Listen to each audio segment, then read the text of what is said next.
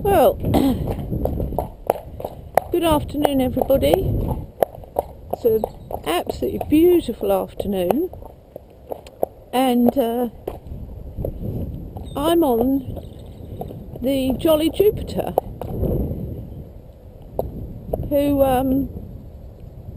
this is my third ride on the Jolly Jupiter, and to all intents and purposes he's a very interesting horse, because to all intents and purposes he on a level he seems fine. He's not outwardly nervous of people. You can come in and just plonk the tack on, as it were, if you want to, and he doesn't run to the back of the box. You can move around on the saddle quite a lot in walk, at least, not in any other pace. But the first indications that something isn't quite right is he's not good to bridle. I don't know, I mean, yes, we can bridle him, but he puts up a bit of a fight. And secondly, when the saddle goes on and you go to girth it up, he starts walking round the box, starts walking into you and round you. So these are little indications that things aren't quite right. And when he goes out like this, he seems quite ploddy. I can put my leg on. He stands at the block nicely for me to get on, and stand still while I adjust everything. So, but as I'm talking, you can just see, like, he's not thinking forward. He's being a bit reluctant, and I've got my leg on, but I'm just sort of letting him do his own thing to a degree, just to sort of, for purposes of explanation. So we're not really going anywhere out here. He appears very steady, going forward outside like this, but it doesn't stay like this for very long. Because it's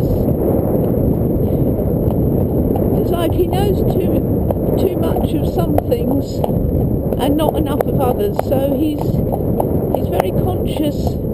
As soon as the rider gets on at the block, he's got his ears turned back to the rider, wondering what their motives are. But when he's going along, he's not a spooky ride, and he does take you for a ride largely, although he's not really going forward at the moment. But he is a forward-thinking horse. There's no problems with forwardness, but the difficulty he has is he doesn't understand what to do with that forwardness, so he's essentially running away.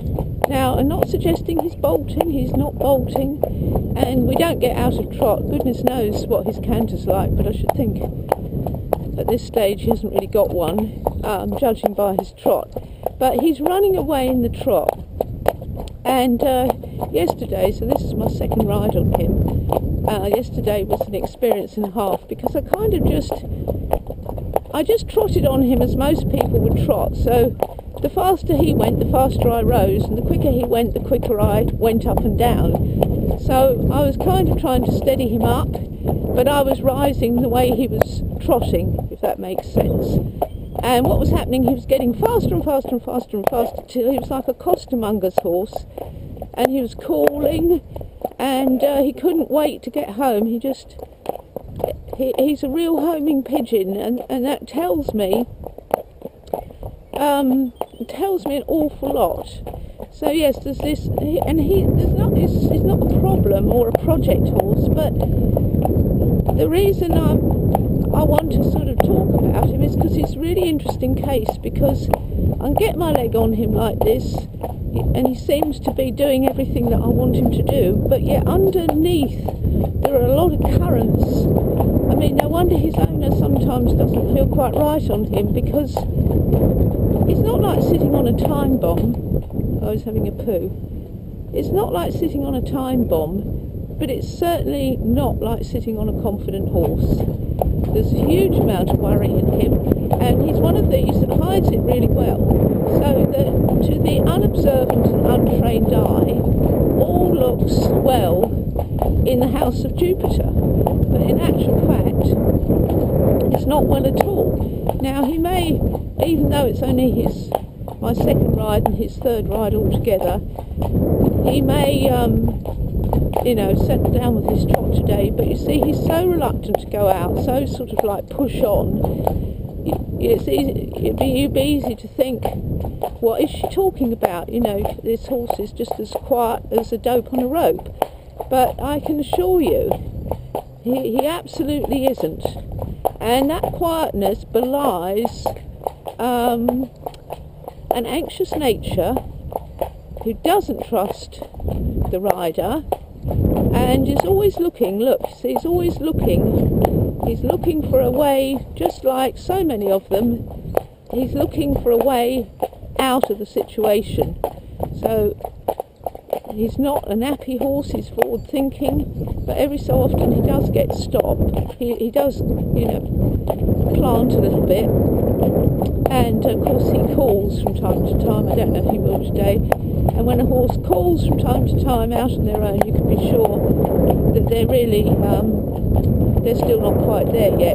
But we haven't got to contend with shying as such. He's not a spooky ride, but the trot is all over the place, absolutely all over the place, and it shows lack of balance, physical balance, and also lack of mental balance. So